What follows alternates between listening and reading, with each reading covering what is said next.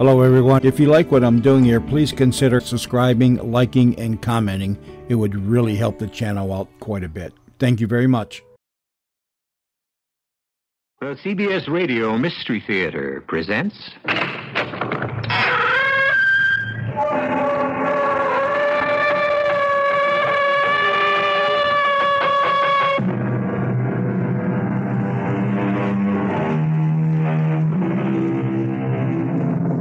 Come in. Welcome. I'm E.G. Marshall. I suppose that no self-respecting 17th century European castle would be without a ghost. The story I bring you deals with not one, but several ghosts. And what makes this tale all the more fascinating to me is the rumor that these particular ghosts weren't ghosts of people at all. And although they made no sound and were seen but rarely, they represented the absolute in terror. And a strange vendetta. My little dog. What have you done to my dog, my lord? I believe I told you, madam, that the dog is the emblem of fidelity. There will be no more dogs at Castle Kerfol. But I have never betrayed you. You cannot punish a dumb animal for a crime you think I have committed. I will hear no more of this. Oh, but you will, my lord. Someday you will. And then, too late, my lord. You will wish this terrible deed undone.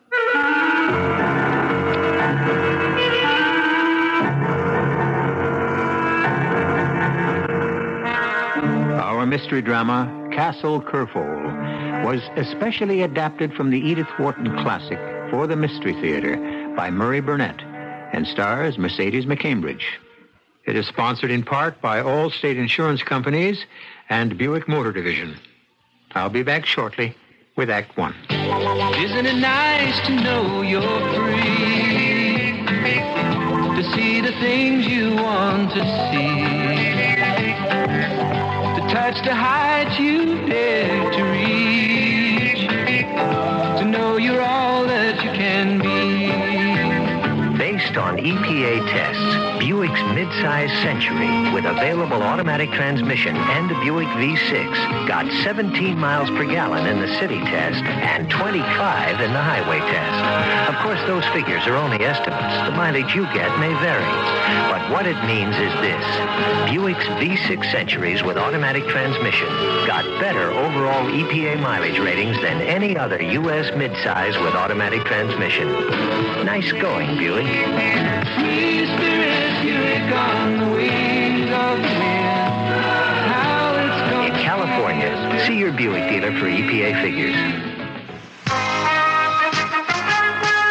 Our way is something special, a style of feeling too. You see it in the way we live, in everything we do. Come our way for more value during your Illinois and Northern Indiana Ford dealers' limited edition sale. You'll find great deals all over the showroom. Drive home a limited edition Ford Torino. You get a half vinyl roof, opera windows, dual racing mirrors, and a sporty interior. All this for $159 less than the total retail value of items added to base Torino, based on traditional suggested retail pricing. Your Ford dealer's showroom is the best place to talk price. For extra value, see your Illinois and Northern Indiana Ford dealer now during our limited edition sale. So come on, friend, you know it's true. You're gonna love our way.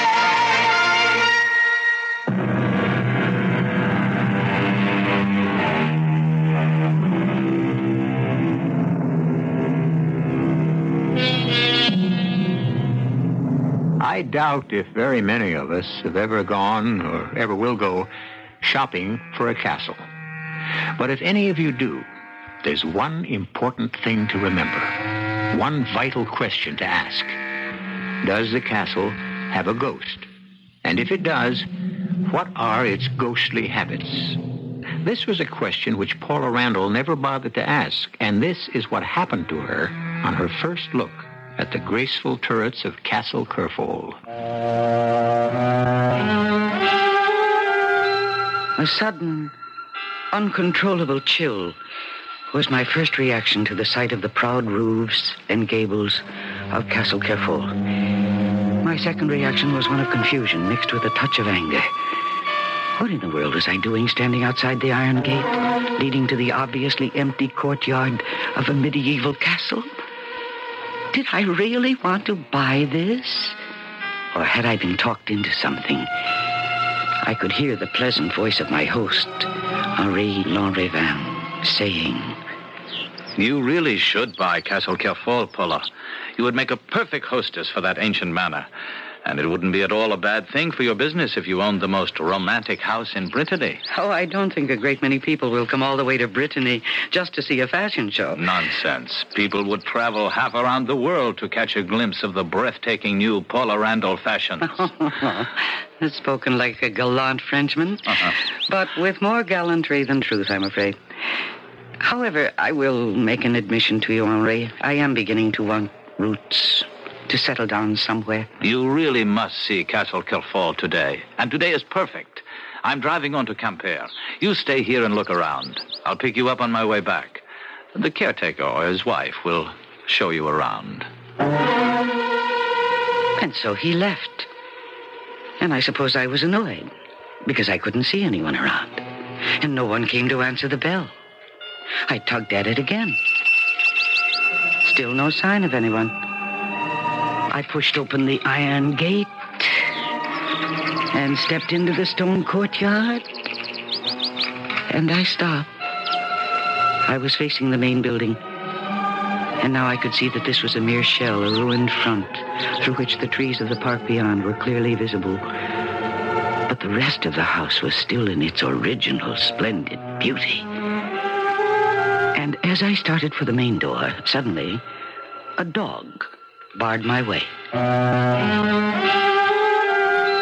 He was such a very beautiful little dog that for a moment he made me forget the splendid place he was defending. He was golden brown, silken-haired Pekingese, and there was anger in his large brown eyes. But to my surprise, he didn't snap or bark. He gradually stepped back as I stepped forward. And then I noticed another dog.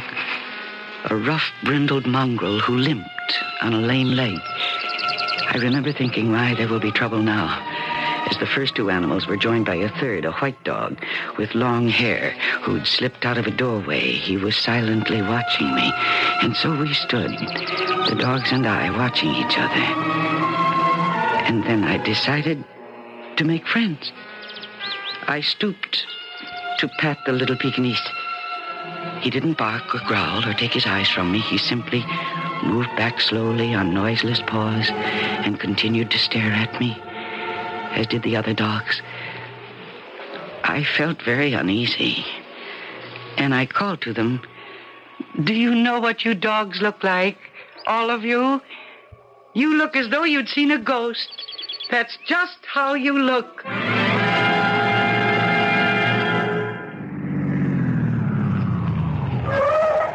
Paula, I hope you haven't been waiting here long. I thought you'd be up at the castle or with the caretaker. There are no caretakers. What? I don't understand. The family are anxious to sell the place. The caretaker or his wife should be around.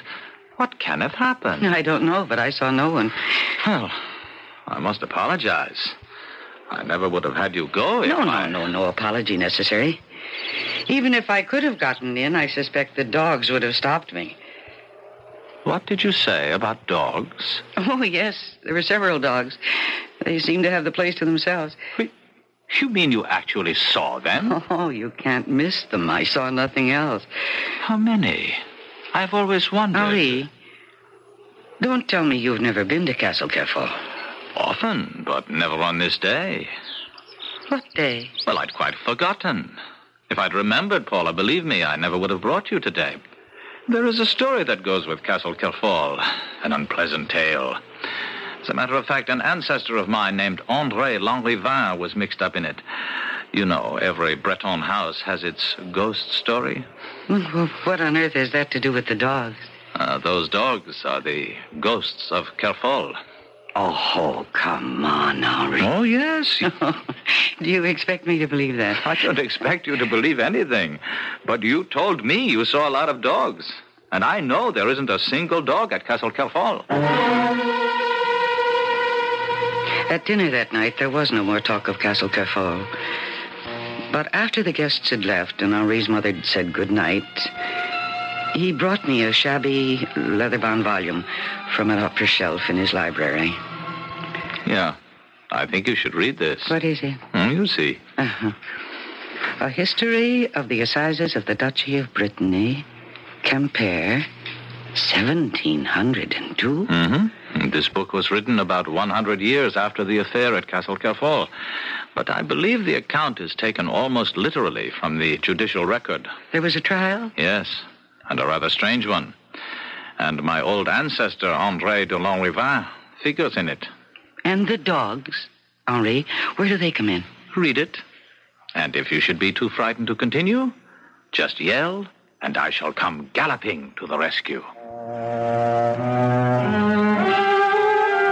I read until well past midnight, completely absorbed, caught up in this strange transcript of what took place in a courtroom over 400 years ago. But on this night, every word rang as clearly as if I were sitting there, listening to the judge, questioning the young and beautiful Anne de Cornol, the lovely young bride of the 62-year-old Baron Yves de Cornol, the master of Kerfol Castle. The prisoner must understand that if this court is to arrive at the truth, the prisoner must give us, in as much detail as she can remember, the entire history of her marriage to the Baron. I understand, your lordship. What is it you wish to know? The court has heard testimony from various witnesses about the first 2 years of your marriage to Yves de Cornol. But what puzzles me is how you and the Baron met. My father took me to the holy shrine at Locronan. We were seeking absolution, doing penance for our sins. And that was where the Baron first saw me. And? He was smitten with me. Well, how do you know that? Because, your lordship, it was less than a week later that he came to my father's house with packed mules laden with gifts for my father and for me. And he asked for my hand. Now proceed, madame. Castle Kerfol was a very lonely place. And when my husband was away on his business matters, I was alone. It was my very deep sorrow that our marriage was childless, though there was never a word of reproach from my husband. In short, madame, you would have the court believe that yours was an idyllic union with never a quarrel between you? No, your lordship, we quarreled, but only over matters of small import. Perhaps madame can recreate for us one of the quarrels of small import? Yes, your lordship. It was after one of my husband's business trips. He came to me in the garden immediately upon his return. Well, it is suitable and pleasing to me to find my wife in her garden picking flowers. I am happy to please my lord. Oh, come, Anne. My name is Eve. And it is Eve who has brought a pretty bauble for your neck. Here, open it. Oh, it is beautiful. It's magnificent. And I thank you. Ah, you are a beautiful creature, my Anne. I missed you. Then why do you not take me with you? I should not be so lonely then. The city is no fit place for young wives. Why do you find it so irksome here at Castle Kerfol while I'm away? Oh, it isn't irksome, but I feel I am a prisoner here.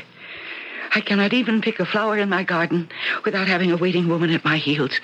Wherever I go here, I am watched. You are protected and honored. From whom do I need to be protected? And I am not a queen that I need such honors. A man who has a treasure like you at home, Anne, does not leave the key in the lock when he goes abroad. And this, your lordship, was the only point of contention between us until... I'm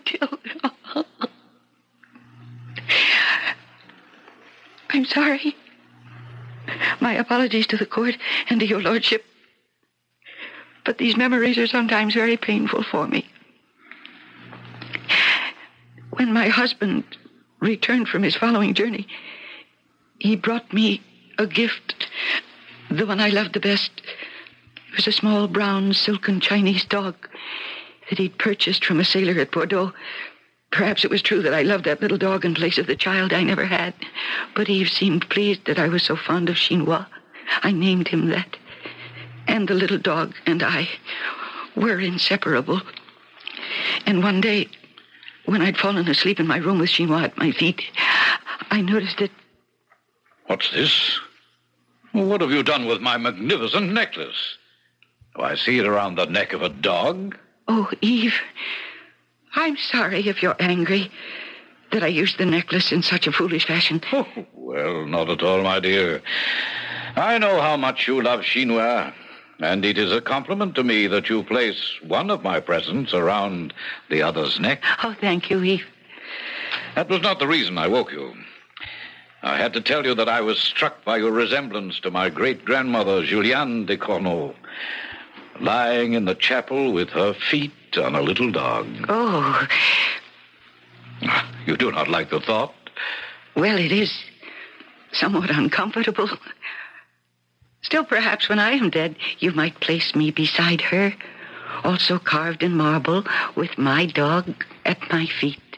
You shall have your monument, if you earn it. And I swear I shall be faithful, with my little Chinois at my feet. And you were not faithful. You were discovered. And you took your revenge by killing the Baron. No. No, your lordship. I have said that I am not an adulteress. I swear that I am not. André was my friend, my dear friend. He was a man who was not as cruel as my husband, but he was no more than a friend. Do you deny that you met him secretly the night your husband was killed? I have never denied that. Then why did you go meet him secretly at midnight, if it were not to commit adultery? I went to ask him to take me away, because I was certain that my husband was going to kill me.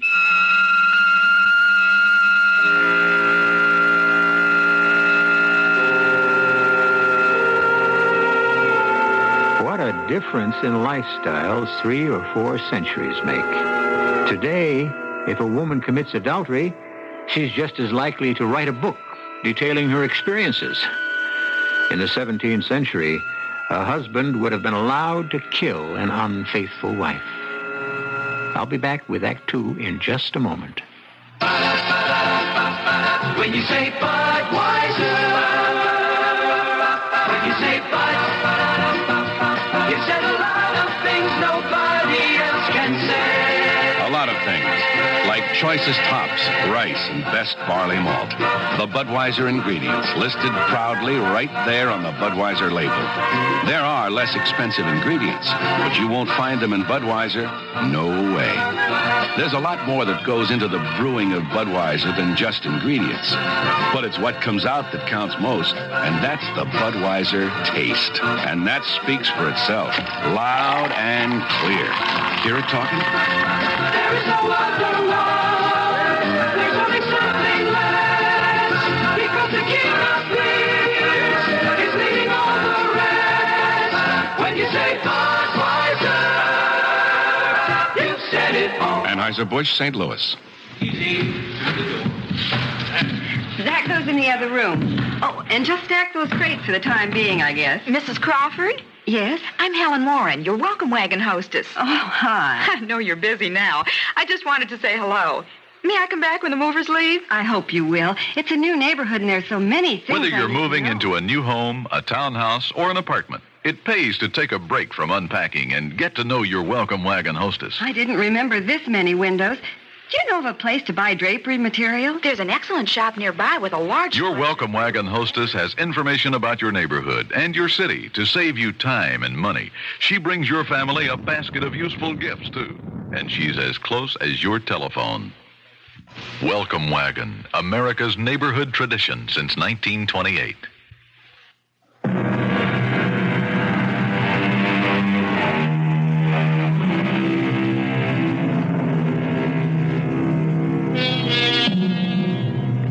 People who see ghosts differ from people who see UFOs.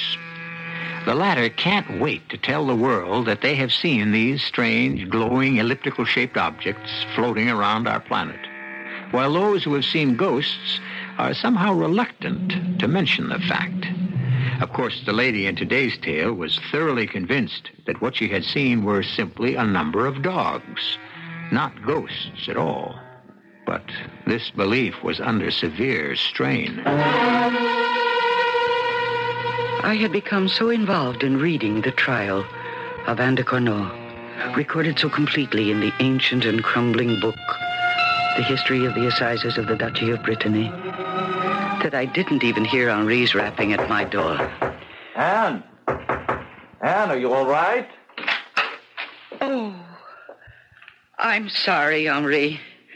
I was lost in a courtroom 400 years ago with that poor frightened girl, Anne de Corneau. Well, how do you like my ancestor, André?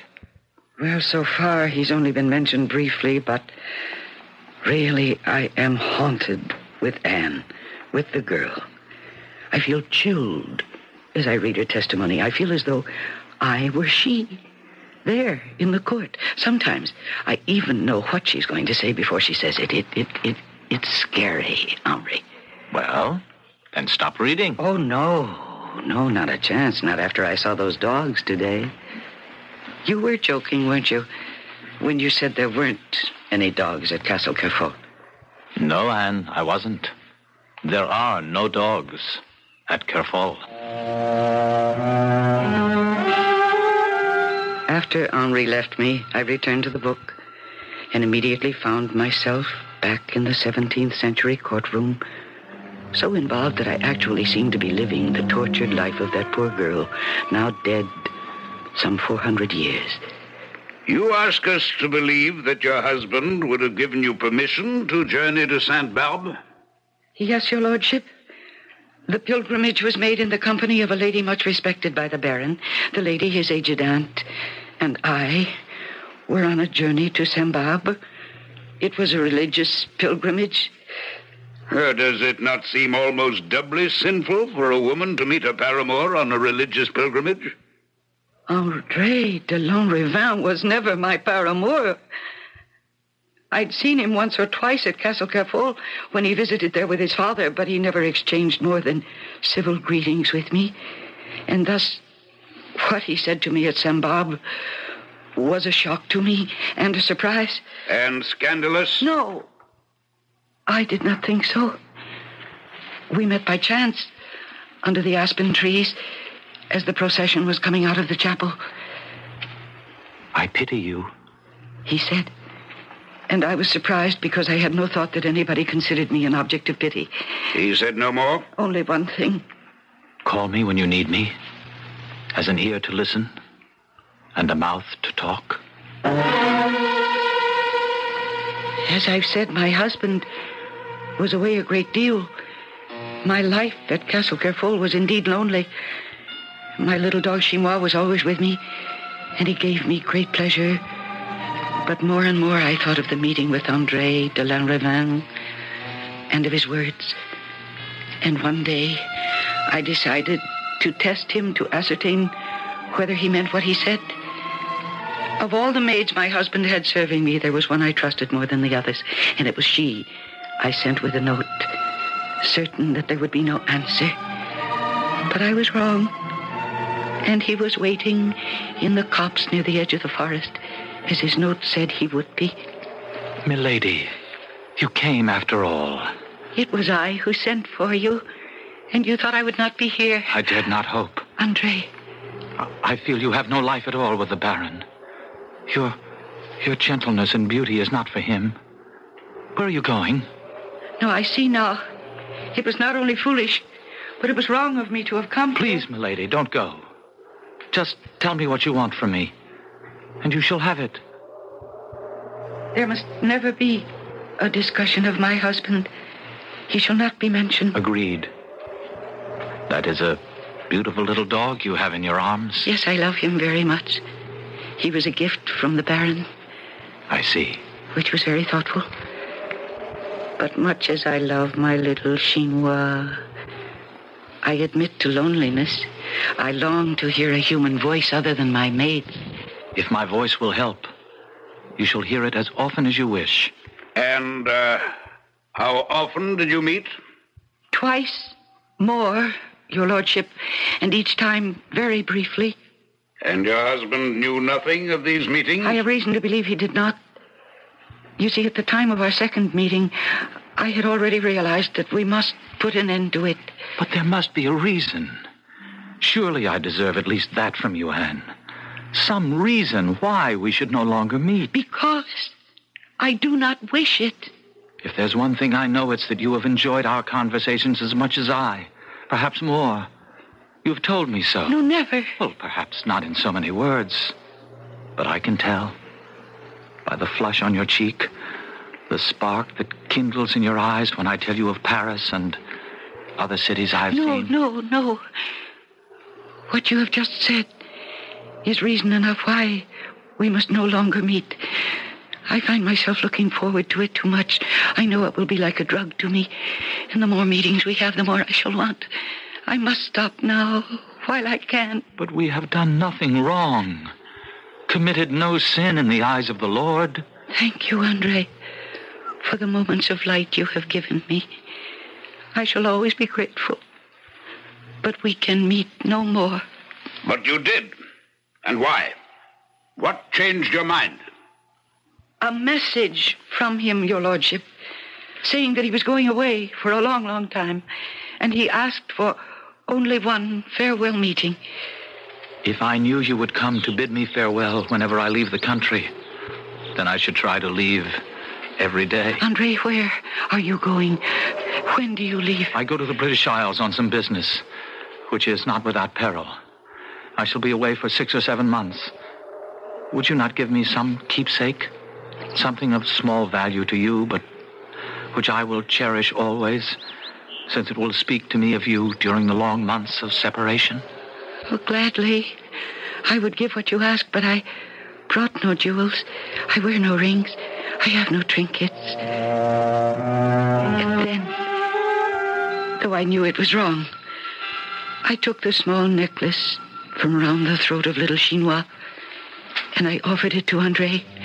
At first he refused, but I urged. No, I insisted. And finally he took it. And afterwards I was sorry. And that very night at dinner with my husband. Well, your little dog has a giant appetite, my love. You mustn't spoil him by overfeeding. Better overfeeding than overpetting the way you do. Mm-hmm. Well, here. Come here, Chinois. Here. Here's a piece of meat. There. Good dog.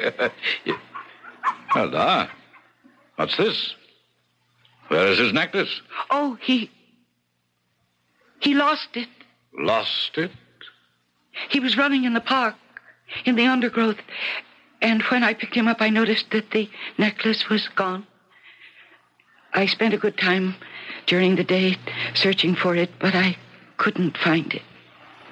Well, perhaps it will be found one day. Have some more wine, madame. It's an excellent vintage. No, thank you. Then I shall drink alone. Are you interested in hearing about my day in Rennes? If my lord will excuse me, I have a slight headache. I should like to retire. Well, of course. I have my bottle for company, and you... When you get to your room, you will have your little dog.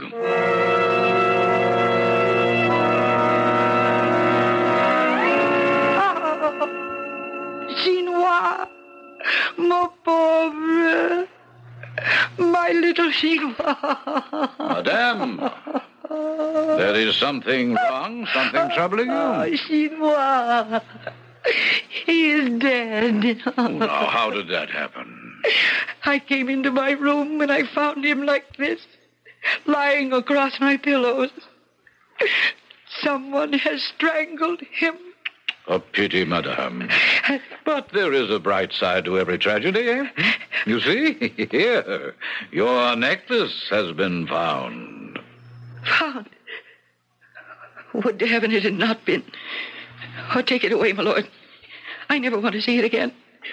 After the use to which it's been put, wound round my little dog's throat to snuff out his life.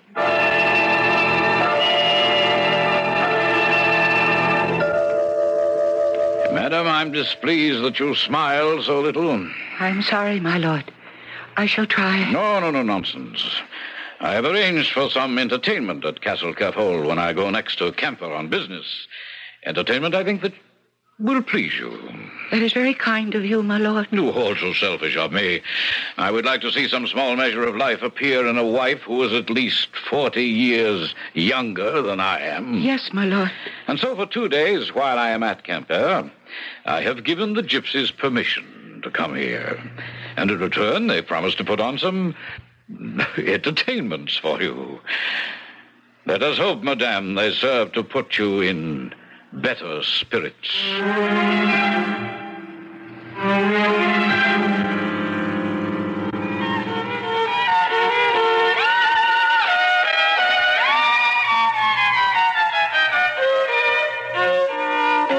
Oh, it's lovely. It's so lovely. And the dogs are wonderful. Tell me, does it take you long to train them? Not too long, milady. The ones who are trained help me with the ones who have to learn. Look, this one is the dearest, I think. Am I mistaken? Or does he have one blue and one brown eye?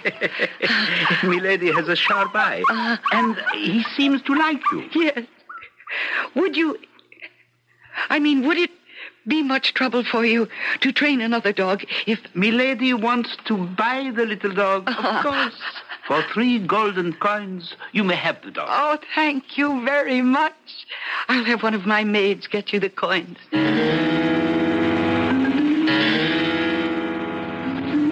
Have you taught your maids to lie to me, madame? I cannot understand your question, my lord. When I returned to Castle Kerfol this evening, they told me you enjoyed the gypsy entertainment I arranged for you, that you were gay and bright with laughter. And yet for me, there's only silence. I am sorry, my lord. Do I have my lord's permission to go to my room? Very well. I shall return, my lord, immediately. I hope in a more cheerful disposition than heretofore. Oh, no. What is it? Oh. What has alarmed you? Oh, it's my little dog. Oh, yes. I see he has been strangled. It would seem, madame, that you have bad luck with your pets.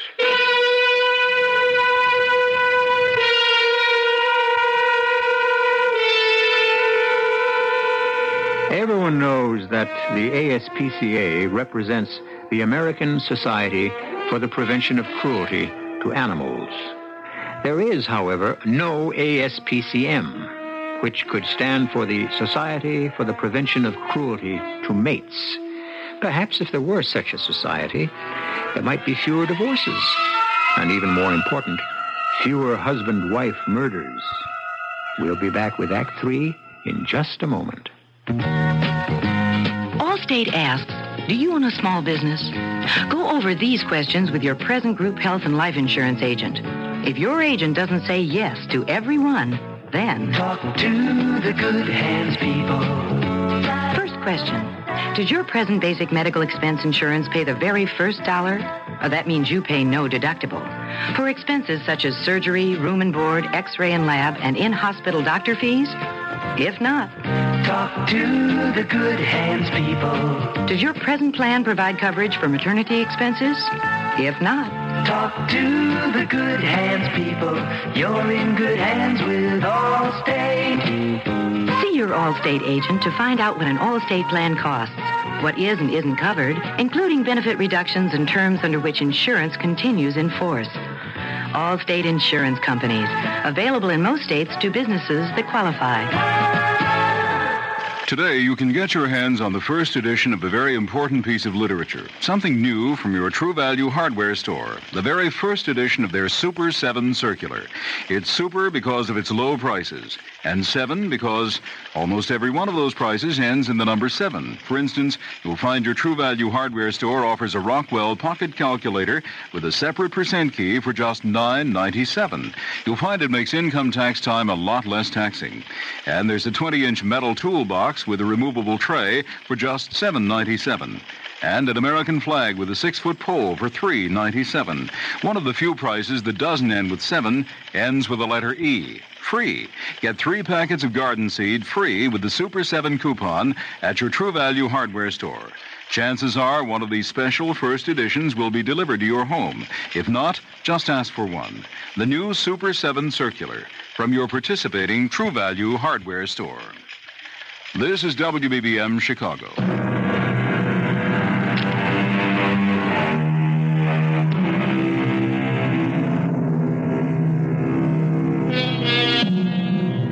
It's a scientific fact that some people have a low threshold of pain, while others can withstand a remarkable amount of punishment before they even feel the slightest twinge. It would seem to me only logical that some people would be more sensitive to the influences and specters of the past and would find themselves powerfully affected by merely hearing or reading about past events. So I completely understand the reaction of our very modern, liberated 20th century Paula Randall to the events in the La Ravin Chateau in Brittany. I had been reading for hours, and I suppose I made a fool of myself later that night with my behavior. But there were extenuating circumstances. Earlier, I had told Henri de Lanrevin how much I had identified with the girl with Anne de Cournol, whose trial I was reading about. And I had just reached the part where she found her second little dog strangled, and suddenly the lights in my room went out. I didn't panic, not then, but I had been reading in bed, and in the dark, I reached for the bedside table to find a match to strike a light, and my hand felt something soft and furry. And it was then that I screamed and woke the house and brought Henri bursting through my door. Paula, what is it? What has happened? The dog. Henri, her dead little dog. It was next to my bed. I felt it. Nonsense. There's nothing here. Look. It's one of your bedroom slippers with a fur on it. Look for yourself. Well, I can't see it in the dark. Why did those lights go out? It's almost dawn. We switch back from the emergency generator now. And there are about 10 minutes during which we're without electricity. Of course, not many people are usually up at this hour. I'm sorry, but I was so frightened. Henri, why did you give me this book, this history of the trials of the Duchy of Brittany? Why did you want me to read this? No ulterior motives, my pet. I thought you'd be interested in buying Castle Kerfol. I wanted you as a neighbor. And then you saw the dogs. That clinched it. Yes, but other people must see them. You told me the caretaker and his wife leave on that particular day, so... Well, they live here. They have ties. What are you saying? Perhaps you shouldn't finish. No, you go now. And apologize to the household for my behavior. And we will have coffee after I've finished reading. Henri was disturbed, but he left. And I went back again to the history of the assizes of the Duchy of Brittany. And again the ancient words on the printed page worked their magic. And I was transported back in time to that drafty courtroom. And did it not occur to you to confront your husband and ask him if he was indeed responsible for killing the dogs? And if so, what were his reasons? I felt that would be useless. Why useless? You did not know the Baron, your lordship. I hope that by my telling this story, you would come to know something of the mind of a man who could kill innocent animals simply because he imagined that his name had been dishonored. We have only your word that it was his imagination. And the word of André de la Revin. Who may have been your accomplice. Finish your testimony. There's little more to tell. I suffered in my loneliness, and the winter wore on. And then the gypsies returned. But milady has not bought anything. Nothing at all. No. I'm not in the mood for buying. Not even for buying happiness? No one can buy happiness. To the gypsy, many things are possible that are not known by you, madame. Take, for instance, this pear-shaped pendant. This is a most remarkable trinket, milady. Yes, it looks very nice. This pendant can tell the future and bring happiness. Oh, nonsense. Of course. But the trinket is pretty and an exceptional bargain. For you, milady, this will be only 2 livres. No, I am not interested. Look, it is so cunningly contrived. See, it opens. A cunning contrivance. And Wait. It's yours. Wait a moment. Wasn't there a piece of paper in it? It is yours, milady. You will not regret it. No, that paper. I saw it. It had the Lanrivain seal. I did not notice. No, milady, I should not open it here. The privacy of your chamber would be more suitable. My dear lady, I have returned. I must see you. I will be at the side door of the castle after midnight. The Baron has told me he is staying the night in Rennes. André. Yes. I have returned, madam. Oh, no. And I would like your presence at supper. Oh, good Lord. What am I to do now?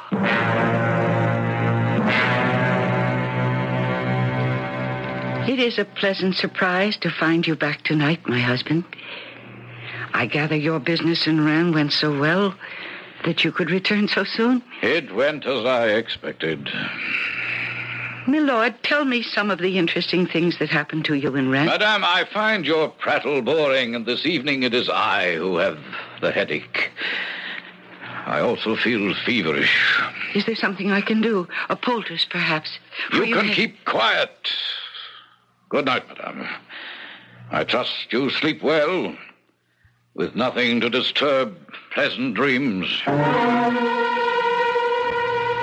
And so, your lordship, I returned to my room, terrified.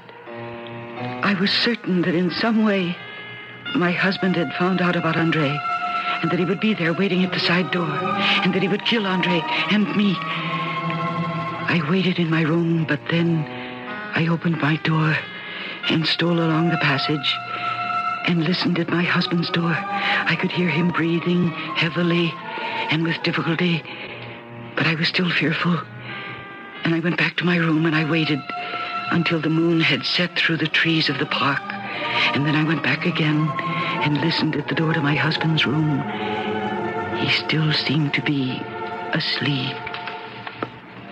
I had only 2 thoughts: to get down the stairs silently, to get to the door, to unbolt it, and warn André, tell him that I wished him to take me away.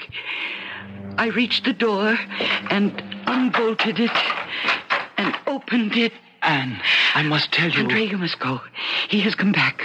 I think because he knew that you were coming. Please go. Go now. But Anne, I want to go away with you, but not now. Go now.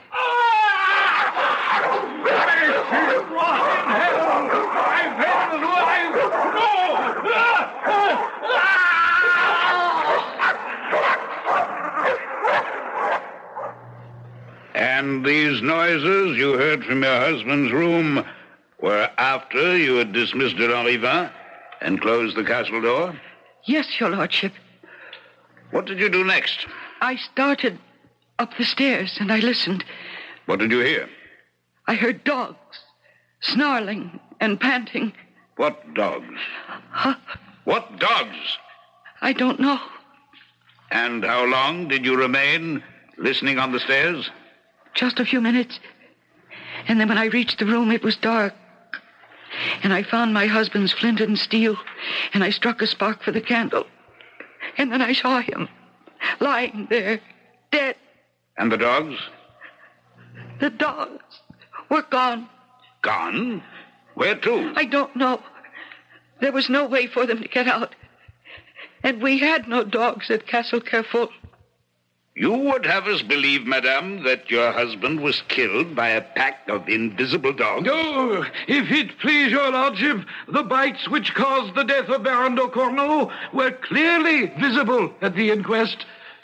Well, madame, can you give the court any idea where the supposed dogs came from? My dead dogs. Mine. The dogs he killed so cruelly for no reason. My dead dogs!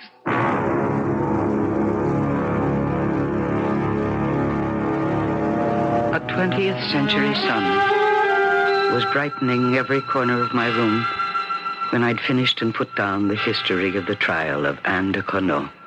And I sat there thinking I was emotionally drained when Henri de Lanrivain knocked at my door.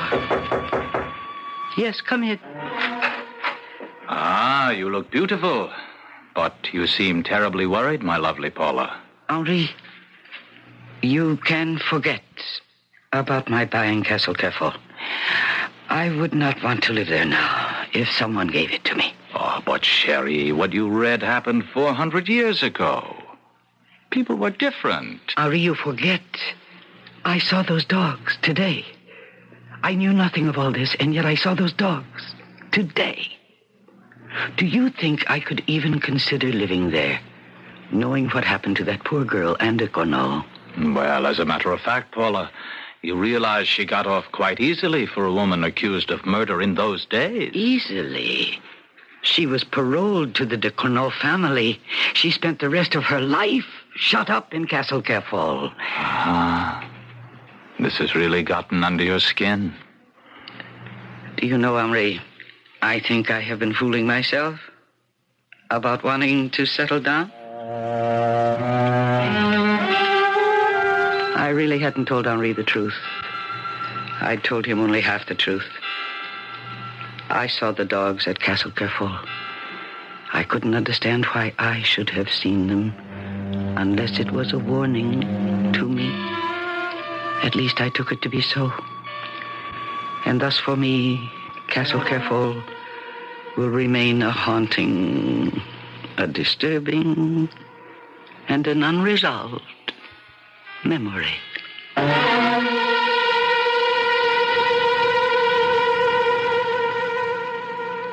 I was impressed with this story of Castle Kerfol and the dogs and told it to a psychiatrist friend of mine. When I finished, he smiled the smile of a man who has all the answers and said, "It's amazing to what lengths a woman will go to avoid facing up to the fact that she's really afraid of marriage." He believed that. Do you? I'll be back shortly. If 2 bits equal 1/4, how much are 12 bits worth? Well, at your True Value hardware store, they're worth $3.97. Hi, Pat Summerall here to explain.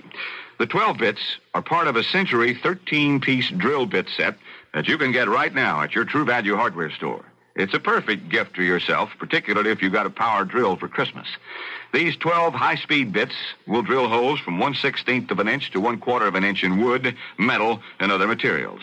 And this set gives you something a lot of drill bit sets don't include. A center punch, the accurate way to start any hole. That's 13 pieces in all. They come in a folding case. Each bit fits in a slot marked with its size, so you never have to guess which bit is the size you want. 2 bits may equal 1/4.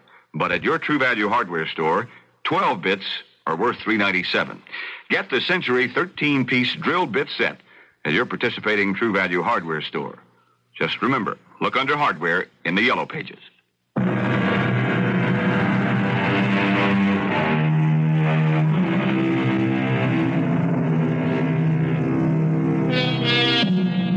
Before I return tomorrow, I think I should tell you the world's shortest horror story. I hope you haven't heard it. It goes like this. After the atomic holocaust, there's only one man left in the world. He knows that everyone else has been killed. As he sits alone in his bomb shelter, suddenly there comes a knock at the door. Our cast included Mercedes McCambridge, William Redfield, Ian Martin, and Guy Sorel. The entire production was under the direction of Hyman Brown.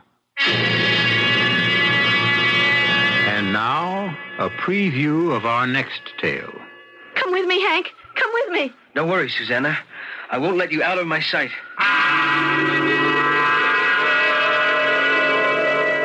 You see? There's no one here. But there was. There still is. Only... What happened to the music box? It ran down. Wind it up. No.